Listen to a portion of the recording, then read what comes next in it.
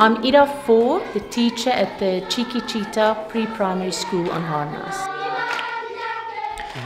We've got a pre-primary school on Harnas called Cheeky Cheetah Kids, where we have all the little children from 3 years old, where we teach them basic skills, social skills, daily hygiene, and we teach them to write and read.